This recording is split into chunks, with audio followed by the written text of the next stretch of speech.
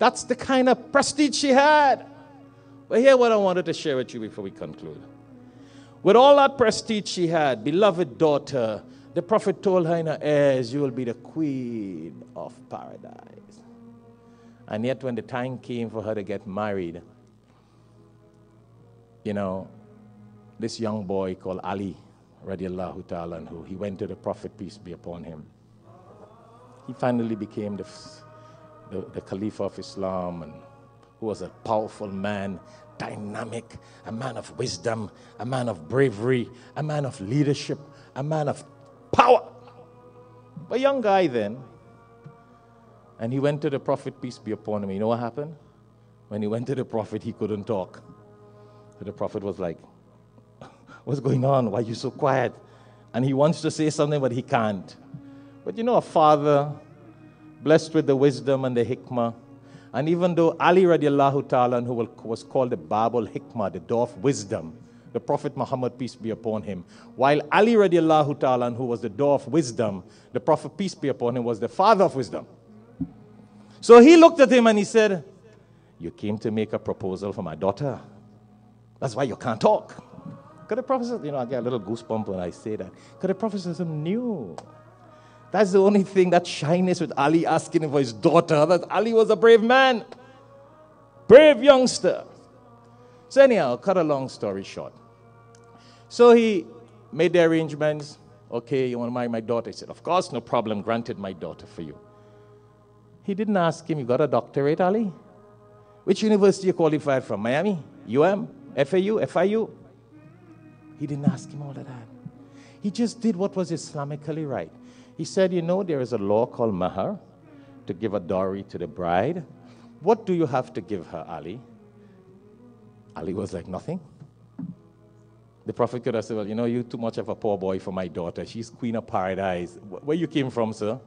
You know, like many fathers will tell boys, you don't have that degree like my daughter. You don't have this, you don't have that. You need to go get all this. He said, what do you have if you don't have mahar to give the gift to the bride?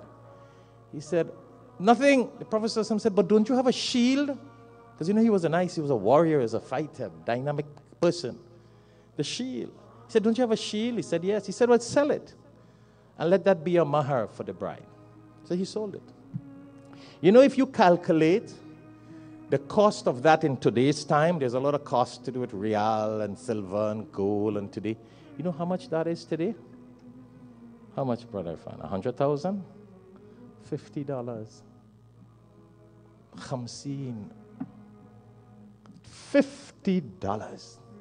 The Prophet is letting his beautiful daughter be married for $50. Allahu Akbar. You see how Islam was a priority in his life?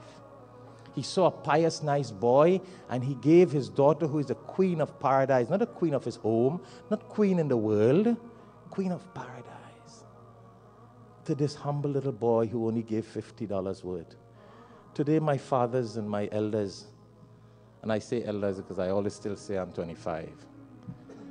When I see the kind of corruption in the Muslim community, that you demand 100,000 and 200,000 and thousands of dollars for your daughter, sometimes I wonder where the corruption is.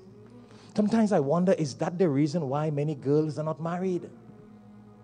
Because you demand too much and you don't accept what God and His Prophet, peace be upon him, said you should accept for your daughters or your sons. We look only, and you know what we have done today? Look at $50. Nothing is wrong in having a nice wedding for your children. You could invite 10,000 people and feed them. You know where the problem is? It's not about a big wedding with a big amount of people. No. You can invite the whole country for your wedding. Nothing is wrong. And you feed people. That's barakah.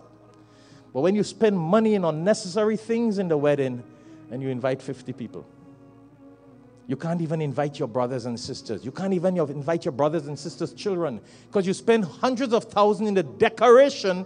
I know you can't invite your own blood ties. You gotta, when you invite the few hundred people, you gotta check the grain of rice if they eat too much or not. Islam allows you to feed, kill the sheep and the cow and the goats and share for the people and enjoy it. Nothing's wrong. When the Prophet ﷺ speaks of israf and Allah speaks of extravagance, he means those unnecessary things that we do for show and pump to match with society. And today a lot of us, in place of that $50, we use people's degree and diploma to match that. You may not ask, you may say, well, you know, Sheikh, I did not want anything from the boy. I told him no mahar for my daughter. Don't play slick with me. But you scan him, you vet him like Trump says, I will vet everybody. You vet him to see how much degree he has, how much money his father has, how much property he will get, and say, good match for my daughter. So don't play slick with the Islam, my brothers and sisters. I know some of us, this may fall in your garden, but don't get angry with me for that, please. If you want to get angry, go take this out of Quran and Sunnah. Remove it from the history of Islam. You live a life to obey the Quran and the Sunnah of the Prophet ﷺ. Sometimes we don't like to hear the haqq and the truth. But I'm only reminded myself, because I don't want Allah on the Day of Judgment to question me, that I did not remind myself and the people. So I want to again tell you, sisters, this khutbah today is basically dedicated to our sisters. Don't let your father abuse you and fool you by spoiling your life, by getting you a wealthy man who has no Islam, no character, no good, because there's a lot of money and character coming down the way, and then you're unhappy, your life is ruined, your children's life ruined, and you go off the path of Islam. You will have to answer to Allah for that if you're smart and you're intelligent and you're above the age of puberty. If you're a little girl, 9 and 10 years, and he forced you into a marriage, you have no choice. So I'm telling you, my sisters, don't fool yourself. And don't think you could fool Allah. Even your fathers have no rights to do that. Because a woman once went to the Prophet, peace be upon him, and said, my father forced me to marry this person. The Prophet, peace be upon him, said, nikah not valid. Not valid. Okay, so what is culture that a lot of us bring and add to Islam is what really creates the problem. You can't defend these things. We need to live it the right thing. So, think about the Prophet ﷺ and his daughter. He looked at a good personality like Ali radiallahu ta'ala anhu, who had nothing, gave it to his daughter, the queen of paradise. He could have said, I'm the Prophet. I'm the everything. You got to come better than that, man. You should be a chief or the son of a chief. Which sunnah do we follow, my brothers and sisters? My fathers, you brothers who go to Hajj and Ramadan, you look like you're an angel, just walk down here. Oh boy, sometimes I wonder if it's only Laylatul Qadr night. I see malaikas. Some of the men come here in Ramadan. Every day they look like angels. Oh, not look, no, they act like angels. But then we practice a different Quran and a different Islam. Sorry to put it like that.